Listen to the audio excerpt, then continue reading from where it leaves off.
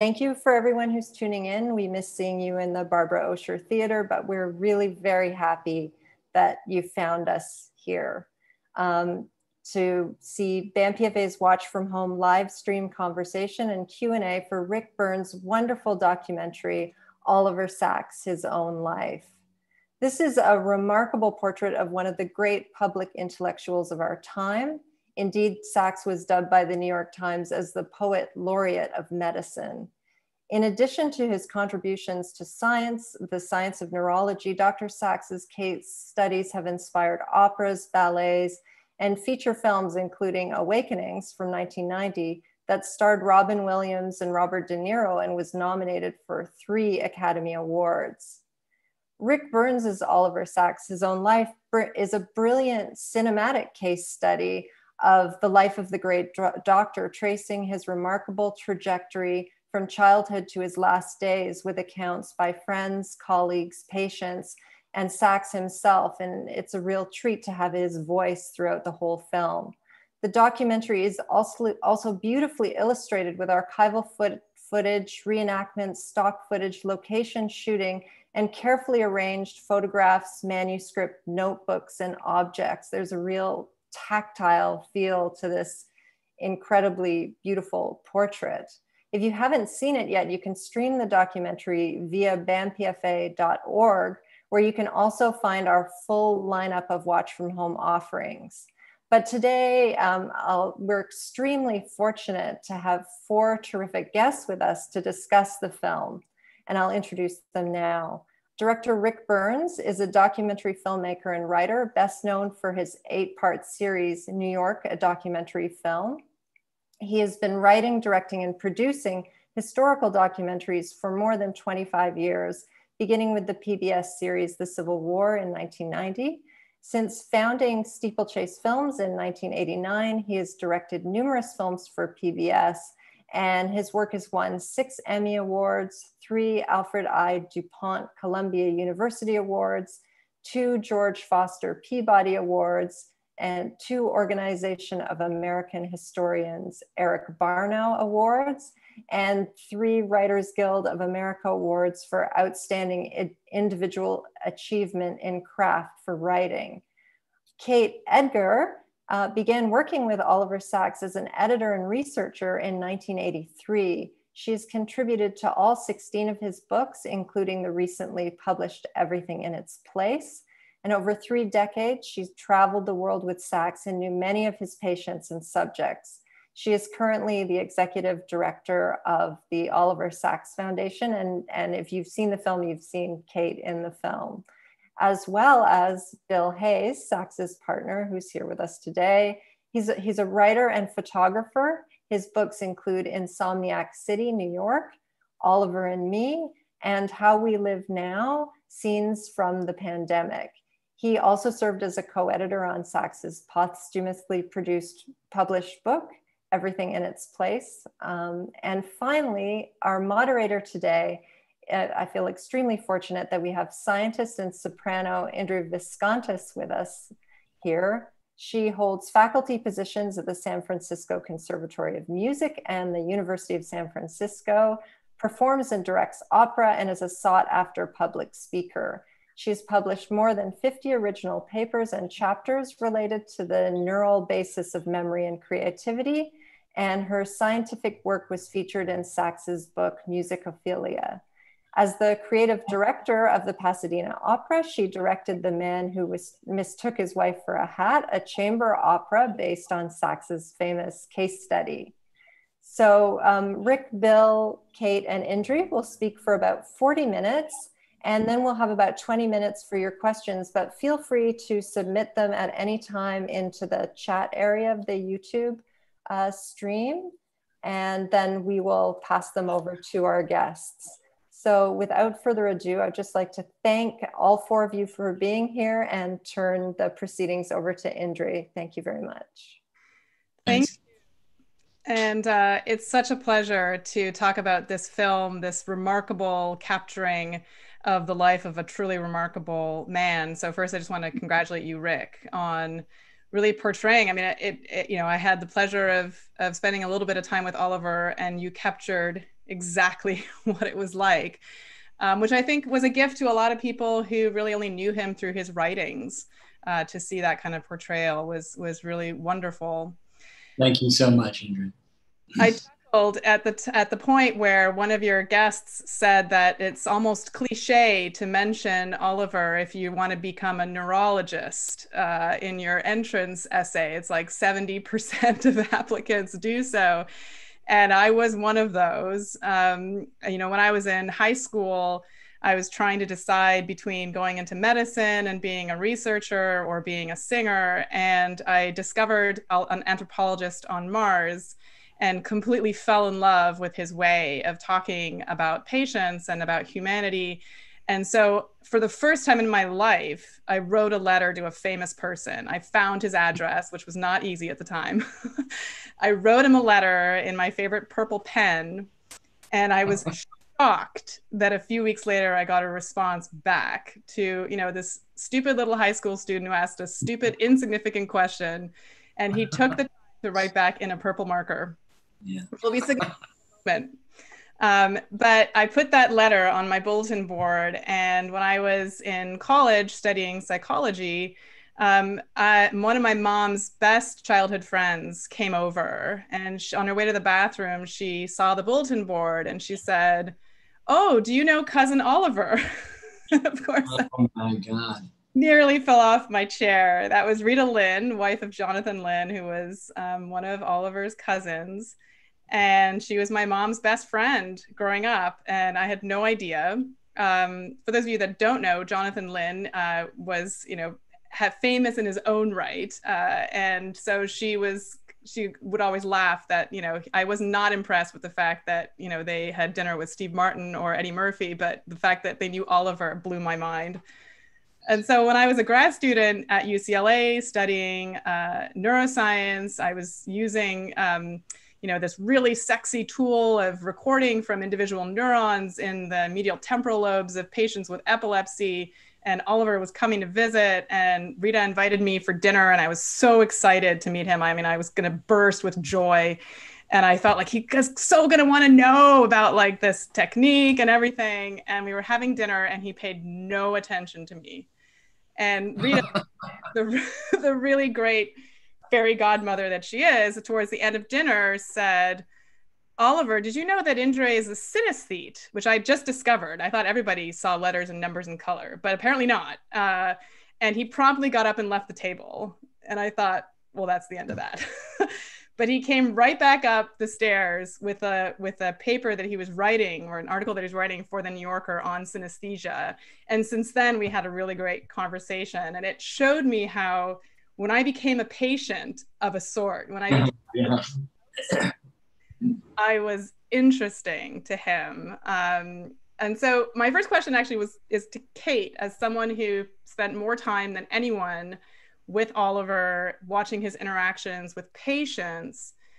Is there anything that you could add to Ric's portrayal of him in the movie that can give us a sense of how he changed when he interacted with patients versus other kinds of people?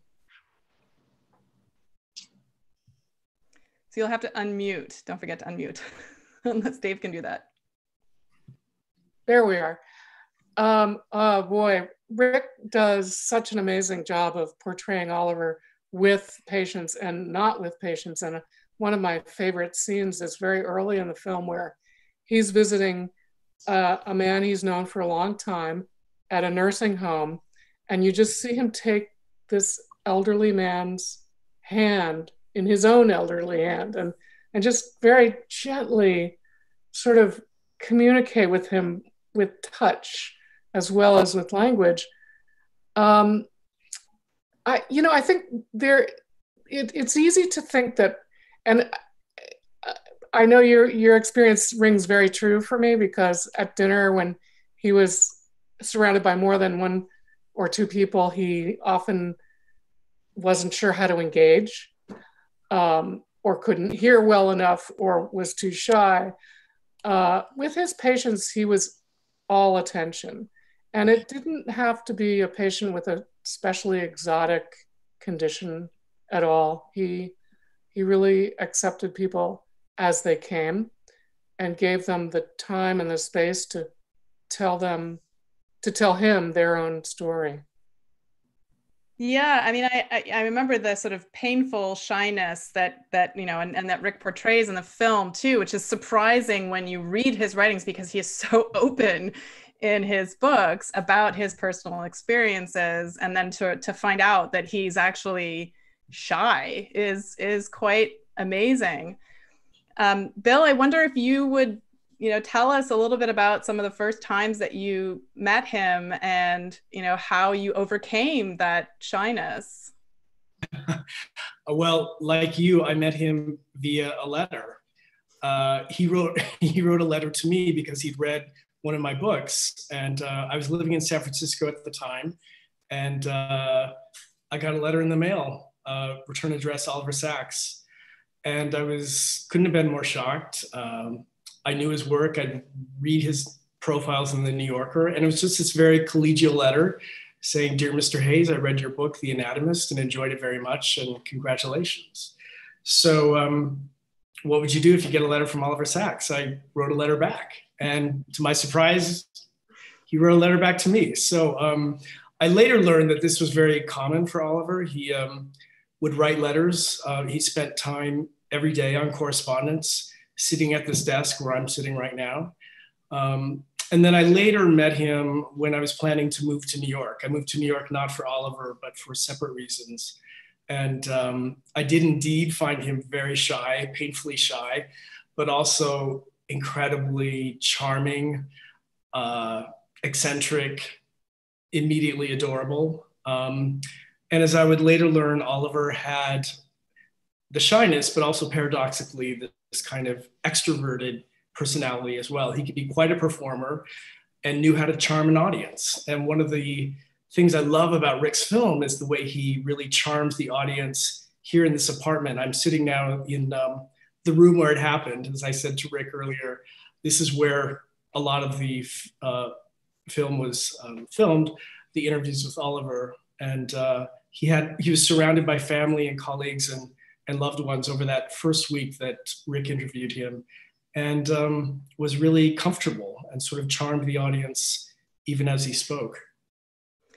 You know, Ric had some kind of incredible intuition from the moment he met Oliver. Another documentary director might have said, well, we'll just set Oliver up at his desk and we'll just film him. We'll, you know, catch maybe 2 cameras.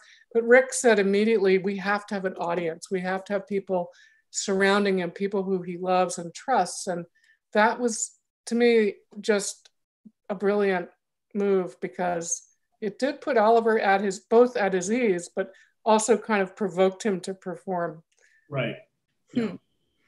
Yeah, and it was interesting watching, especially the first few scenes, Ric, where, you know, you almost see people that are part of the crew around too, which you generally don't. I mean, that's usually hidden from the audience's view. And so I wondered if you could talk a little bit about that choice and, you know, kind of how you made this decision to make us feel as if we are there making the documentary ourselves as well. Well, it's funny because this is the project that came knocking on our door through Kate in early January 2015. We have a mutual friend, a wonderful literary agent in New York who lives in the building that I'm talking from, Elizabeth Kaplan, who's Kate's closest friend. And I got a call from Kate one night in early 2015 saying, Oliver's dying, would you come and film him? Mm. And so we piled into his apartment on Horatio Street a few weeks later, in early February. And so it was very much the project that, you know, had come in sort of over the transom to us. Mm-hmm. And, you know, unlike a project which one conceives oneself and therefore kind of have a lot of preconceived ideas and a sense of what you want to make of it. And so we were convinced that the best way to proceed was to take Oliver where we found him. Mm-hmm. And after all, where we found him was at a really extraordinary moment. Here is an 81-year-old man looking back on his life, who had just written the manuscript of, but not yet published, a remarkably candid autobiography, On the Move, which he had not, in which he talked about things, his sexuality, his tormented childhood in many ways, the struggles of his life in a detail that he had never shared beyond a very small circle of friends. And then at the same time, in early January 2015, he'd gotten a death sentence. Mm-hmm. So he was tremendously focused. And as Kate said, you know, he wanted to talk. He wanted to make a statement in his writing and on film. And so we piled in, and that was the kind of the point of departure for the film. Mm-hmm. And it felt like as close to cinema verite as I'll ever come. Mm-hmm. Because after all, this is the real thing. I mean, it's a story that tracks Oliver's life from 1933 to his death and after. But it's the story of a man coming to terms with his own death. And that's the cinema verite aspect of it. Yeah, and you know, it was, I have to say that it's very hard during a pandemic to watch a movie about death. And when I had procrastinated on watching it because so much of our day is spent managing our emotions and trying to, you know, put on a good face when things are hard.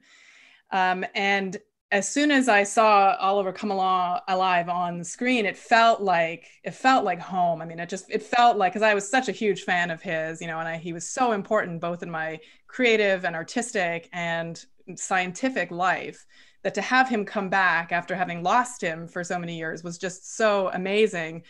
And then you finish the film with this beautiful portrayal of how he died, which was, you know, you have Atul Gawande on there, who is, you know, a master of being mortal, but also, like, you know, in some ways it was a masterclass, as it says in the film, on how to live your last days. And so, what an extraordinary gift. I mean, yeah. You know, I mean, this is an atheist English homosexual Jew, which meant he was going to for sure become a New Yorker by way of San Francisco. Who knew that this was, you know, it and no more, mm-hmm. And whose sense of wonder and gratitude was enormous. And not that he was not without fears, not that he was not without tremendous foibles, mm-hmm. But he was so focused, everyone who knew him, Kate, Billy, you know, the entire cohort of people, that he had come to a kind of a clarity and focus there. And it was his last case history was, in a sense, going to become his own approaching death. Mm-hmm. And the gift that was, you know, that Ren, Lawrence Weschler said, you know, that when he got the news that Oliver had died from Kate on August 31st, the day after he died, that the feeling that Ren had was the feeling that welled up was one, not of sadness, but of gladness. Mm-hmm. Because he had nailed the landing. Yeah. A master class in how to die. And I mean, I don't want to say, you know, that sounds so morbid, particularly in our kind of like death-drenched landscape, as you were saying. But it's exactly on the contrary. Mm-hmm. I mean, there's nobody more life-affirming than Oliver, and nothing more, in a way, life-affirming. You know, nothing became him more than the way he died, mm-hmm. In a certain way. And, you know, I think anyone who sort of knew him in his last years will attribute a lot of that to Bill and to Kate, and the fact that he was able to find, you know, love and partnership, you know, in such a deep way. And so, you know, I was surprised a little bit at the beginning of the film when there was such a focus on the pain, and it had nothing to do with dying. And so I wondered a little bit about, maybe, I don't know if this is a question for you, Rick, or for Bill, about kind of, you know, the leading with the closeted nature of so much of his life, including when he introduces Bill, and still, like, it cringed when he didn't say, "This is the love of my life." Let me just say, as a segue to Billy, you know, I had read Oliver's work, not all of it, but I didn't know he was gay. You know, nobody knew he was gay beyond a very small circle of people. So I found that out in the course of those few weeks leading up to our filming. And so I knew that Bill was his partner. So there we are, and Oliver's doing that wonderful introduction, sort of both courtly and kind of mischievous at the same time, you know, and here's Kate, who's wonderful, and then he looks around and he goes like, and here's Billy, and then Billy kind of sails in from the kitchen, and Billy sits down, and Oliver says, and this is Billy Hayes, and he is a fellow writer, and he lives upstairs in the building, and to whom I dedicate the book. And you want to go like, wait a second, Billy's head is your pillow. That was very much Bill, you know, this kind of, you know, there we are on Horatio Street in Greenwich Village. Yeah, I mean, you said you cringe. I cringe a little bit too when I see that scene, but I love it as well because it's so accurate to the way Oliver was. That was in early February 2015. He'd completed the manuscript in which he did write about his sexuality and our relationship and his love for me, but it hadn't been published yet. And it wasn't yet public beyond really that small circle gathered here in this apartment. And even then, he still got clutched up and struggled to find the words to introduce me. Now, we'd been together 6 years at that point, so I was quite used to that. And, I was just quite used to it, as you can probably see in the scene. But he evolved very quickly. And by the time the book was published, he was very comfortable. But that wasn't until April of 2015, and he died in August. So the window of time when we were really out publicly as a couple, as a gay couple, was quite small. But thank God we had it. And I do love that the film accurately, realistically captures that evolution for Oliver. At the beginning of the film, he's still struggling with how to introduce me. But by the end of the film, he's able to speak about our relationship and our love in really such lovely and succinct terms. It's just perfect. I mean, I think the film really captures it in real time. It does have that cinema verite feel. Yeah, and I just don't think he could have had the kind of ending that he did if it wasn't for finding you and for maybe even having those months where, you know, thank goodness the book came out. Well, for me, one of the very interesting things about the film is the way it chronicles his entire life, including his tormented childhood and his drug addiction and his many struggles. Of course, I had heard those stories, but to see them portrayed cinematically and so richly and beautifully and narrated by Oliver and was amazing. Because in the time I knew him, he had achieved a certain level of peace and balance. And Kate, of course, had a lot to do with that as well. Yeah, so that brings me to sort of the next topic I wanted to cover, which is the mother replacement that Kate was able to fill in a, you know, and repair a lot of the scars that were, you know, that were obviously a result of some of the things that his own mother had said to him and done. And yet she was, as mentioned in the documentary, such an important writing partner on Awakenings, and, you know, in his early work. So Kate, how did you navigate the sort of complex relationship that started out with, you know, a bunch of wet paper and ended with you being the most, you know, other than Bill, the most significant person in his life? You know, it was not without a lot of stress, especially in the early days when Oliver, when I started spending time with him in the mid 80s, he was more tormented than what we see in his last couple of years by far. But on the other hand, he was pretty much the most interesting person I'd ever come across. Yeah. And it, you know, I would be exhausted after spending a day with him because my brain was just racing to keep up with whatever paragraphs he had just uttered.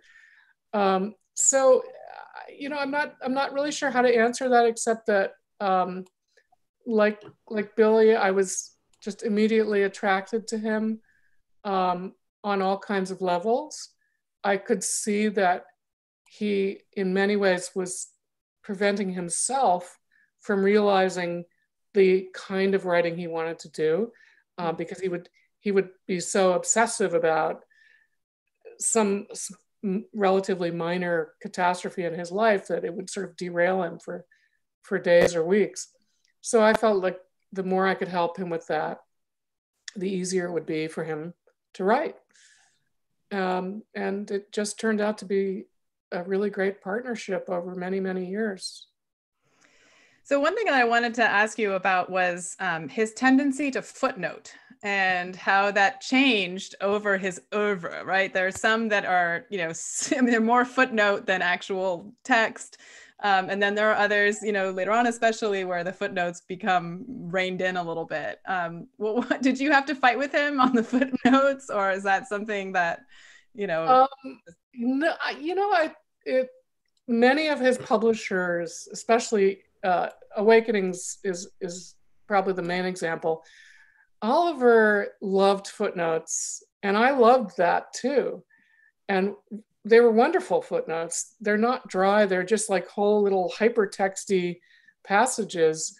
But you're right, at a certain point, it's hard to have more footnotes than actual text. So a lot of time we had to do with, how could we put this footnote actually as a passage of text rather than calling it out as a footnote, and balancing that. But yeah, it was a struggle with certain publishers who said, you know, that's it, no more footnotes. And he always thought if it was a footnote, he could just mail it in later. You know, the book would be in galleys, and he's like, well, actually, I have a few little footnotes to add. And of course, the production people would be going crazy. And I think later, when he started working with the New Yorker, particularly, which of course doesn't have footnotes, he had to really learn how to deal with that. And then I would say to him, well, you know, it's okay, because when you put it in a book, then you can put footnotes. So that sort of made him happy. But his footnotes are really wonderful, and I've sometimes thought about making just a book of the best footnotes. Yeah, no, yeah, you learn so much in them, and that you kind of get lost in this other story as you go down the, you know, the footnote rabbit hole. Kate, you call the book Something's Afoot. But was it like he would hand you, I knew he used those yellow legal pads all the time, and he always had a bunch of markers that he, you know, would have with him, and he'd write and write. And so would you give him back like a typed up version, or would you give him back another yellow pad, legal pad of edits? Like how did the mechanics work? Well, you know, and he sometimes typed, he was a furious two-finger typist, but at the end of his life, he really went back to just his fountain pen, as you can see here.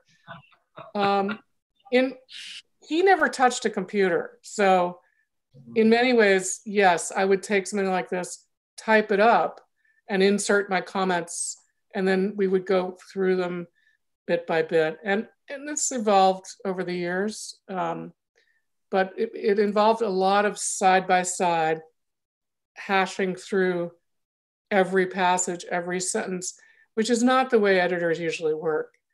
Usually an author will send you a manuscript that's done, and you'll take it away and think about it for a few weeks and write up some questions, maybe put some notes in the margin. But Oliver wasn't really patient enough to wait for that. So we did a lot of side-by-side.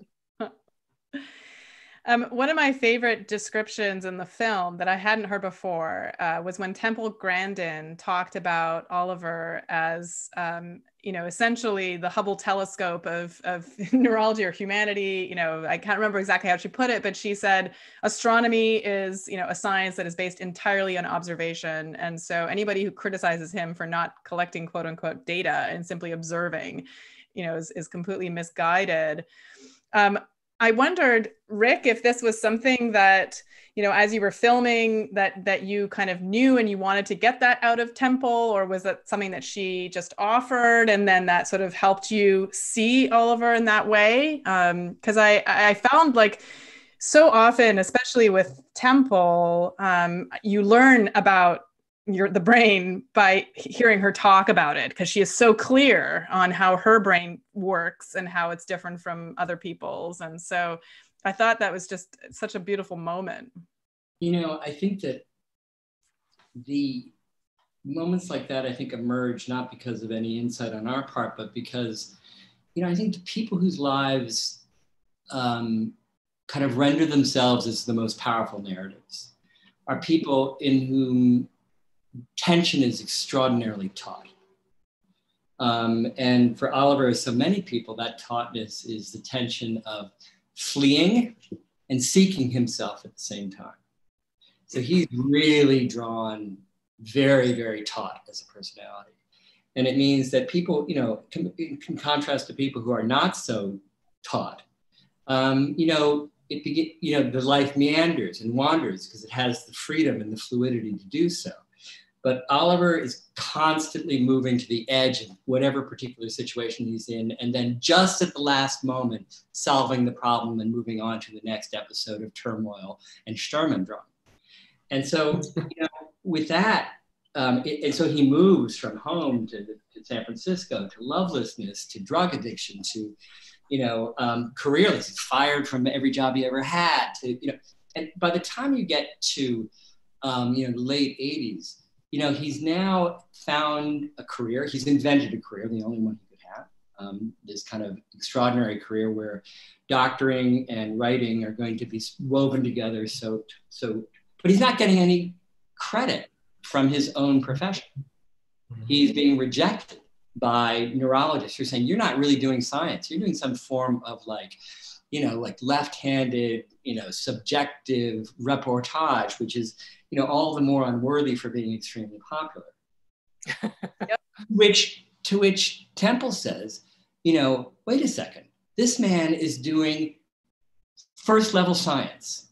Mm-hmm. Where the hell else are you going to find out about what it's like from the inside to be a Touretteer, or like Temple, someone who is autistic, or like the awakenings patients, the sleepy sickness, encephalitis, lethargic patients. This is data. You can get data from the MRI when they come around, but you're not going to know what it feels like to be that. So this is primary data. So that point that Temple is making is really at a point where the next narrative of breakthrough for Oliver is to be actually getting some kind of respect from his own discipline, which had rejected him for decades, even after he had received, you know, considerable literary acclaim. But he didn't want to just be, you know, acclaimed for his literary work. He wanted to be acclaimed for the science, that he was seeing and understanding something. And it just happened to be a place where science and art and subjectivity and narrativity all combine.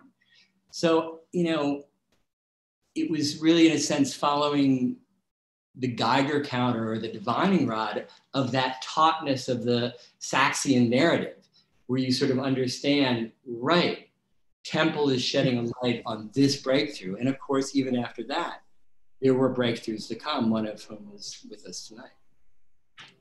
Yeah, and I thought it was really interesting to see the timeline of how Awakenings then, course, the movie, coincided with all of these. Suddenly, you know, the neuroscience world is going to bring him on as their own and accept him because, you know, Robert De Niro made his portrayal famous. But certainly I remember when I was a grad student in the early 2000s, I didn't tell people that I was hugely influenced by Oliver Sacks, who were my colleagues, because I did feel like it would be something that, you know, somehow would put me into the writer box and not the scientist box. And then, you know, at his 80th birthday party, which I'll never forget, at the New York Botanical Gardens, it was full of Nobel Prize winners, but it was heavily focused on chemists and physicists, which isn't, I mean, you know, that might just be accurate because fewer, you know, people in neuroscience have won Nobel Prizes, but, you know, I just wondered if, you know, if this is like how, whether you got any pushback from any of the neuroscience people that you might have reached out to, or like whether, you know, why you picked Christoph Koch and, you know, because he worked with James Watson, presumably. And, you know, but I don't know, I'll tell you, you know, the ambivalence remained in many quarters. Michael Cantor, who's the executive producer of American Masters, who will be presenting the film this spring, reached out to a couple of scientists, English neuroscientists, and they told them, frankly, they didn't want to have anything to do with the project. They thought Oliver was just the most completely dishonest person they'd ever met. And as a way of example, they said, this one said to Cantor, you know, I saw him at a conference here in London, and he came sort of slightly out of breath up to the podium and a little bit sweaty, saying he was very, very sorry, but he'd arrived late. He'd left his briefcase in a cab, and therefore he was going to have to give this speech extemporaneously. Whereupon this particular person who was telling the story got up and left in a rage, because he had been in a conference in Boston 2 years earlier when Oliver had come, rushed up to the podium, a little bit sweaty, and said, I'm terribly sorry. I just rushed out of a cab. I left my speech in the cab, and I'm afraid I'm going to have to do this extemporaneously. And this, to this man, seemed to be, you know, sort of the complete proof that everything Oliver did or said was complete bullshit. And so that strain kind of remained. And, you know, but having said that, that was the fringe Oliver, and not the Oliver in the center of the story. So, you know, it's sort of wonderful that he retained that kind of, it's not irascibility, but that unreliability of a certain kind that kept kept people on their toes. And yet when he was, so in the one time that I had the pleasure of working with him scientifically, where we did this case study for MUSICOPHILIA of a patient with a semantic dementia, an inability basically to remember concepts, but who retain the ability to sing. So the vocabulary is impoverished in speech, but the person was able to sing, you know, all of these complex things. And so we were, looking back on, you know, his observations and what, you know, I remember several times, you know, Kate reached out and said, is this accurate? I mean, it was like every T was crossed, every I was dotted, and, you know, there was, and we, you know, we looked very carefully to make sure it was all very, very accurate. And even when I read any of his work that I have, even the slightest knowledge, even when I have deep knowledge of it, I'm always found it remarkable that he would be able to capture, you know, the precise, correct, current interpretation of whatever it is that he's talking about, you know, whether it's memory. None of the people he wrote about ever called him out and said, you know, well, that's not me. Yeah. On the contrary, like Temple Grandin, they said it really kind of blew my mind. He got my inner life. He got who I was better than anybody ever has. So that thing he was using the Sachs Hubble telescope to aim at had remarkable power and focus, and got something which, you know, the proof was always in the patients and the colleagues who saw what he saw so accurately. So I just want to remind our audience. If I may something quickly in Oliver's defense, he did indeed lose things all the time. All the time. in fact, in his last year, you know, he's so well known for the 3 beautiful essays in the New York Times, but he published a number of other pieces, and he also started a number of pieces that he didn't finish or didn't publish. And there was one piece, Kate and I know about this, called The Abyss. And The Abyss is about the phenomenon of Oliver losing things every day. Glasses, keys, notepads, speeches, they would just disappear, and he felt they went into the abyss. They were just gone forever. And then he would be delighted and surprised when either Kate or I, or maybe another assistant, or Yolanda would find his glasses or keys or notepad. So I think it was also part of his eccentricity and his deep thinking that he would actually lose things. Oh, absolutely. That, yeah. We were both chuckling at that, but it's very possible that those 2 events literally did occur. Yeah. And he was so anxious when he had to speak in front of an audience that we had to go through all kinds of ways to sort of calm him down. So I can well imagine that happening. And I think part of that is because when he was focused, it was all in that present moment, and there was no this like let's just keep track of things that I need to get done. Like no, like this is the moment that I'm focused on, which is one of the reasons I feel like he could be the Hubble telescope.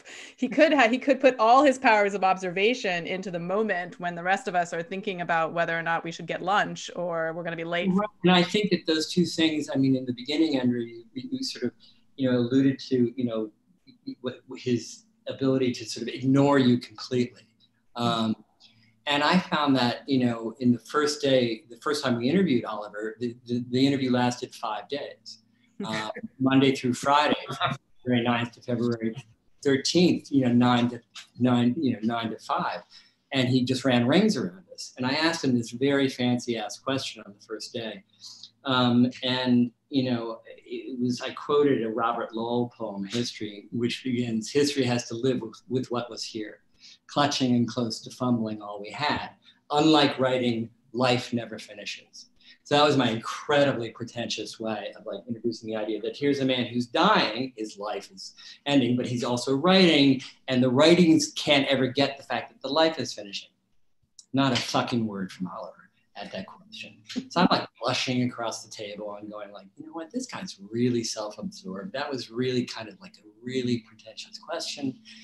But, so Monday becomes Tuesday, Wednesday, Thursday, Friday. Late on Friday afternoon, Oliver says, as if he were just responding to the question, Rick, we were talking about autobiography and how it is the case, as Lowell said, that unlike writing, life never finishes. Realized that it wasn't some kind of massive, pathologically narcissistic self-absorption, but that he was taking the question and he was focusing on it, focusing the telescope and thinking and coming back to it. And when he finally had something that he felt he could say, then he was going to say it. And that for me was like the coup de grace.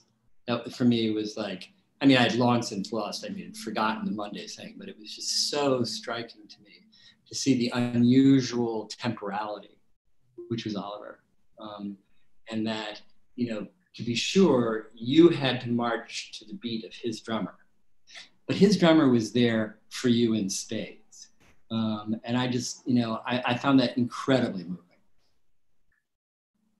So one of our viewers and any others who want to, please feel free to put questions up for us. Alan Hauser asks about the Jello scene, that it reveals a man who wasn't afraid to say what's on his mind. Was this just typical Oliver? There must be other stories. So was there a cut from the film, or Kate or Bill? Do you want to add to any other moments like that? I would say that there were many moments like that within a very small circle. And I could tell at the moment that he was about to say that, he would just get this glint in his eye, and I'm thinking, oh no, please no. And sure enough, he was going to say something provocative, but he was that very fascinating combination of a deeply shy person who would overshare like crazy with those of us who are close, and sometimes even just strangers. So.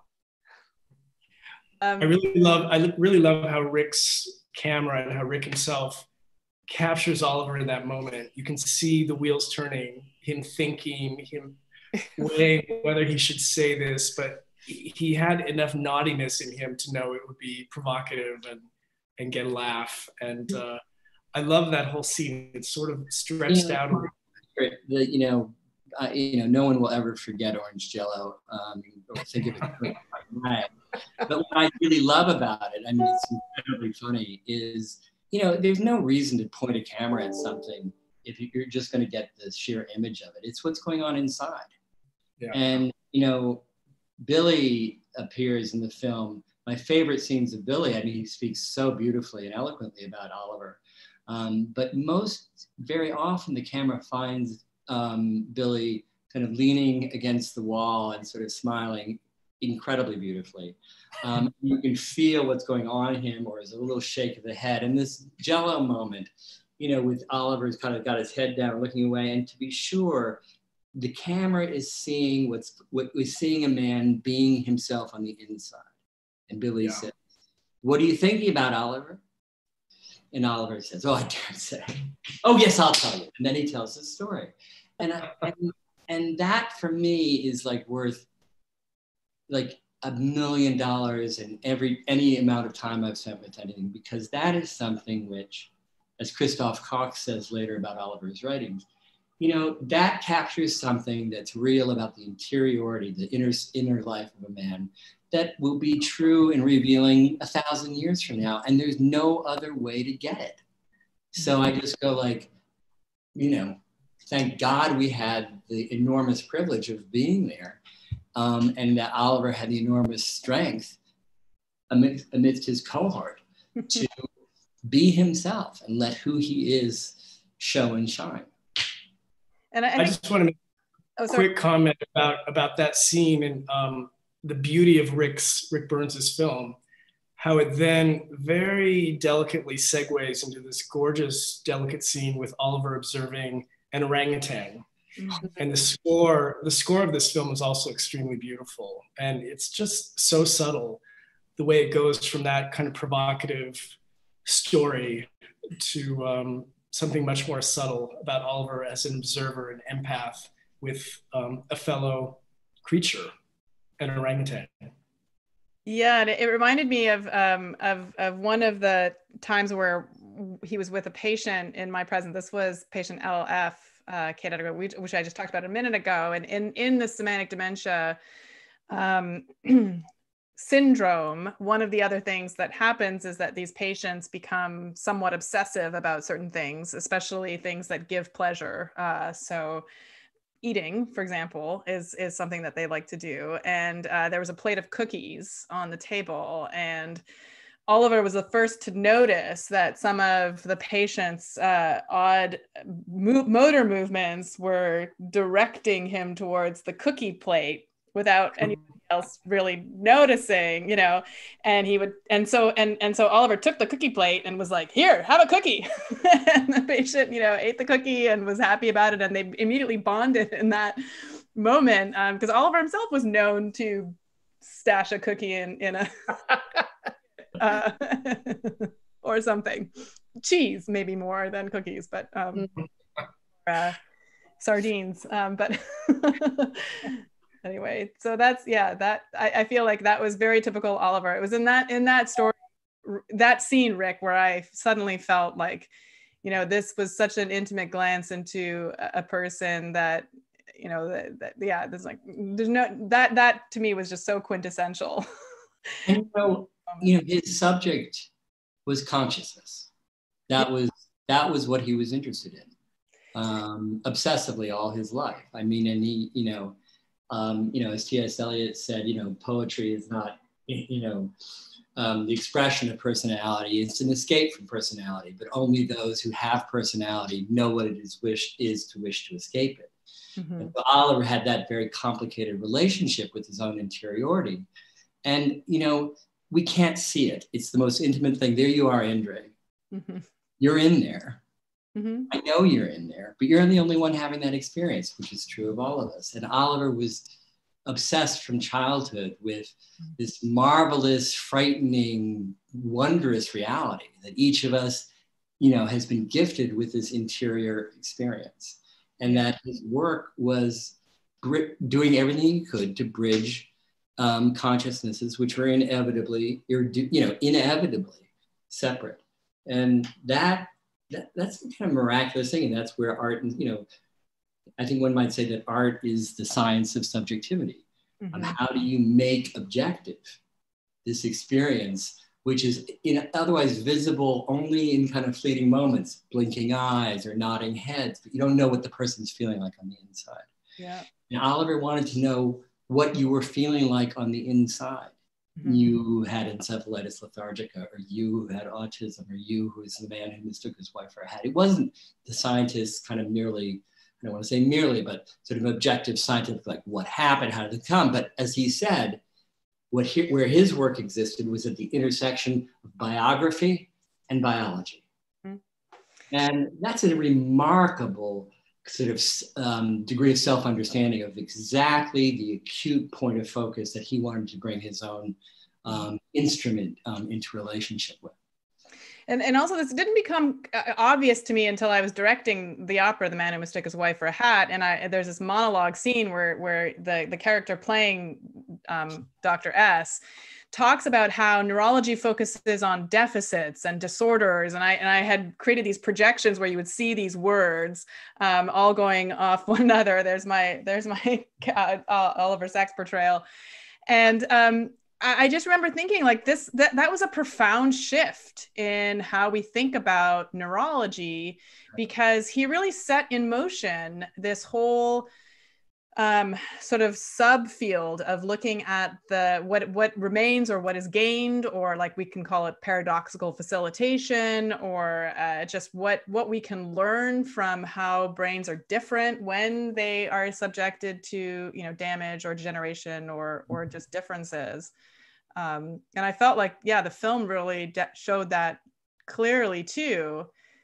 But I think that way in which having been rejected and ignored by so much of neuroscience, finally like the superstars of late 20th century neuroscience, Francis Crick, his protege Christoph Koch, Gerald Edelman, and more, Antonio Damasio later, who are now, they are making subjectivity and consciousness and its experience their focus. And sure enough, what do they find? They find in Oliver's work this remarkable database. So there's Francis Crick and Christoph reaching out to Oliver in the late 80s and 90s, saying, you wrote in your first book, Migraine, about what it was like to have vision go from being this continuous movie-like kind of smooth motion to a series of static frames. Showing, because Crick and Christoph Koch were beginning to think of the way in which vision was not just a given, but was something which was constructed out of a series of static percepts, frame by frame by frame, and the brain would analyze the difference among frames just the way a movie camera works, and those differences would be motion. What a remarkable thing. So here he is providing not just a kind of like anecdotal, subjective, sort of data, but he's actually spurring the theoretical insights, or certainly confirming the theoretical insights of people who are doing the cutting edge neuroscience of the late 20th and early 21st century. Thank you, Oliver Sacks. That's kind of a wonderful contribution. Yeah, I mean, even if you look at the whole, way of talking about neurodivergences and Steve Silberman's writing on neurotribes, I mean, all of that comes from the early work that he did, that was well beyond before his time when we talk about just this huge cultural change. So, I think it's his influence is really much more widespread than I think people, understand. But one thing that you didn't cover in as much, which I really associated with him very strongly, was you mentioned it a little bit in the film, but his love of plants, especially ferns, ancient plants. Yeah. And I wondered if that's something that you felt like you needed to cut, or, I mean, it just, might have been something that hit the cutting room floor. Robert Krulwich had a remarkable story memory where he said he came into Oliver's apartment right there in Billy's living room. And Oliver was gently stroking a tiny, I think it was a piece of fern. And Robert said, "What are you doing, Oliver?" Oliver said, "Shh. It's purring." So there was that quality of like, everything was fascinating to Oliver. And that, Christoph Koch said so powerfully, we didn't use this in the film, but in the sense the film is undergirded by this. Christoph said, who's a remarkable neuroscientist, the head of Paul Allen's Brain Institute, that there are really three fundamental questions which science addresses. Why is there anything? Why is the world? Why is there life? And how has consciousness come about? And that those were the three, they're all conjoined. They're all, as Christoph points out, they're questions of genesis. How do these things come into being? And Oliver's entire life and entire work was dedicated to a kind of an inquest into all these things, hence the chemistry, hence the botany and the biology, and hence the neurology and this obsession with consciousness, because he knew that in some sense, they were all very complicatedly interknit. And what a remarkable act of kind of synthesis for him to have given to the world, and without any of the complexity that I'm giving it. I mean, or pseudo complexity. I mean, this is what he was after, and why he knew that there was really no, at the end, sharp divisions between physics, biology, and neuroscience. Kate, do you think later on in his life he felt like his curiosity was sated? Because he always struck me as the kind of person who was just infinitely curious, and that must at some point just feel unsatisfying. He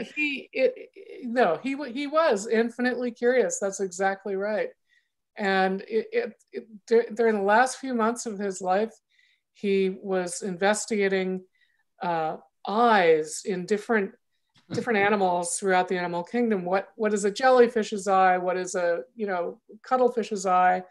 And this went back to something that he began interrogating when he was 15 years old in biology class. We found the notebook that talks about this. He wrote, and he often said that the thing he was sorry about in terms of dying was not knowing these wonderful new scientific breakthroughs that would happen after his death. He was curious about everything, everyone, endlessly. And I think that, it's a sort of a childlike quality that many of us damp down, but he never did that. And I think that's part of the joy of reading his books. Billy, describe what you found in so many of the volumes in Oliver's 10,000 volume library after he died. Yeah, about 6 months after his death, I began dealing with and sorting the almost 10,000 books in this apartment and in his office, books on every wall of this apartment, books that had been organized by subject matter, which I had lived with for 6 years. But once I began taking them down and fanning the pages, finding really to my surprise that thousands of them had been heavily annotated in the margins. Oliver really in dialogue with the authors, and I'm talking about Darwin, Freud, Kierkegaard, all the philosophers. I think Oliver himself didn't really even remember that he had done this. Sure, maybe every now and then I would see this in a book that I'd pull off his shelf, but I had no idea the extent. You can see here how he's actually talking to the book, talking to the author, disagreeing. Here it is with Freud, or a book about Freud. Yeah, it was really one of the great delights. One of the amazing things is how I've continued to get to know Oliver even since his death.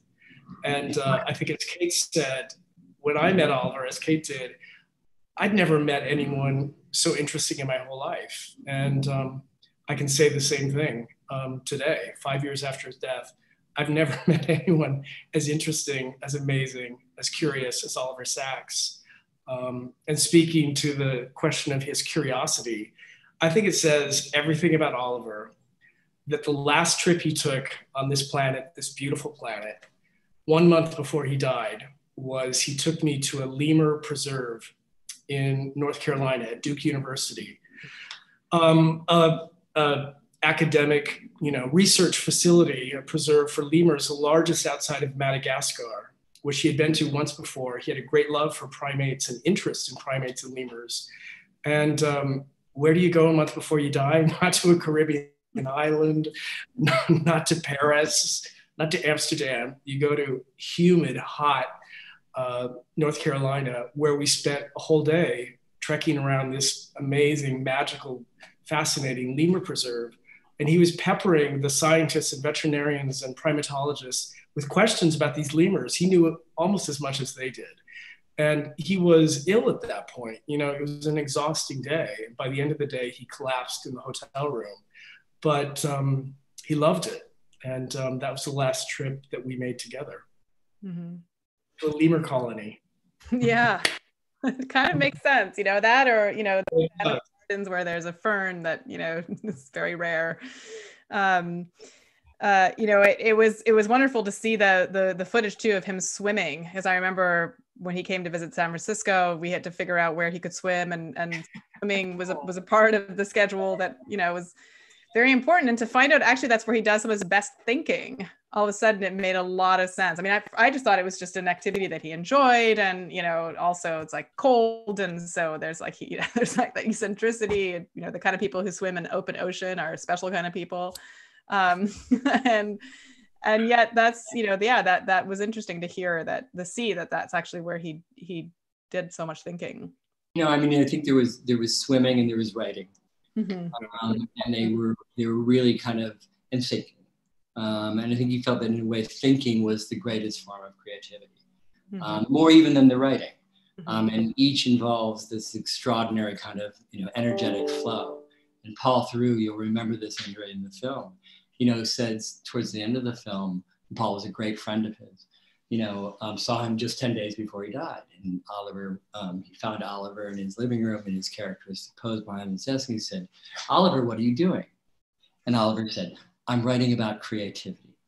and, you know, and that sense of, you know, the ceaselessness of that, you know, energy to express and understand was really, I think, unsurpassed. Certainly I've never met or known anybody who had that quality quite in that abundance. So we have Kate and Bill to thank for all the posthumous writing that we get out of you know, what was left over, and, you know, I think we are all so grateful to both of you for doing that. Carol Simpson asks, is there any B-roll or footage that, Rick, you might share with this demanding public? Well, it's funny you should say that. I think yes, in two ways. One, the Oliver Sacks Foundation will get all of our footage. And, you know, we have, you know, 90 some hours of footage with Oliver, you know, that February and in April and in June, and not just as an apartment, but in the Botanical Gardens and at Beth Abraham. Plus there's the footage with, you know, 25 of the most remarkable people that my colleagues and I have ever met, you know, Christoph Koch or Shane Fistel, who's a Touretter from Toronto, and everybody in between. You know, what we really also have, so we will retain non-exclusive rights to use it, is to do a film about consciousness called The Hard Problem. A phrase of the Australian neuroscientist, philosopher David Chalmers, who, to Christoph Koch's point, that there are three fundamental problems that science addresses. The really hard one, mm-hmm. as hard as physics, as hard as life, is what are the coordinates, where does consciousness come from? And if God didn't give it to us, as Descartes thought it was, coming in through some kind of mysterious, you know, deus ex machina through the pineal gland, how does it emerge in us? And so this question, which is really the holy grail of science, the third of those questions, and Oliver's interviews are so, the footage is so filled with that, and so are the thoughts of so many of the people. And so we're going to do a film called The Hard Problem, in which it'll be sort of Oliver part 2. And then the rest of it will be, you know, there in the Oliver Sacks Foundation archives for perpetuity. Yeah, because A River of Consciousness, if I'm remembering correctly, was published posthumously, so we never got to see Oliver talking about it. That's right. But it was really, that was his story. That was his subject. So Kate, how can people who want to stay in touch about Oliver, what should they, is there a mailing list of the Oliver Sacks Foundation? What should they do? We have a newsletter that goes out every once in a while when we have something interesting to tell people. And you can find that at oliversacks.com. You can also find out anything to do with this movie at oliversacksdoc.com. But both of those sites talk to each other. So yeah, there's lots of great information there about all of his books. And we're working on a revamp of that website. So we're hoping to have some fun surprises in a few months' time. And that's doc like DOC, not DUCK, which it could be. It's Oliver. Yes, DOC like documentary. But if in doubt, oliversacks.com will take you both places. Plus, you can follow Oliver Sacks Foundation on Twitter and Instagram. They're really wonderful social media accounts. Great. Well, I'm going to turn it back to Kate McKay.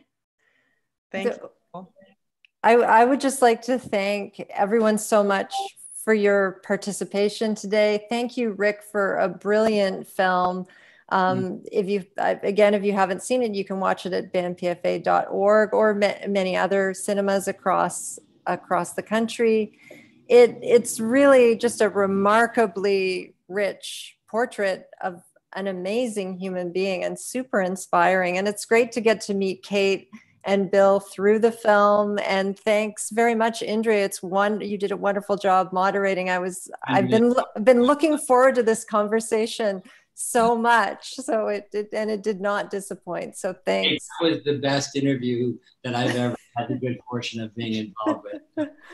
Well, thank you so much to all of you. I wish we could chat all night about Oliver and but hopefully when you have your next film on consciousness, we can have even more conversation. Right. Thank you. Thank you for having us. Oh, no, thanks very much. Thanks for being here. Yeah, we can all go pet our ferns. Yeah. Amazing.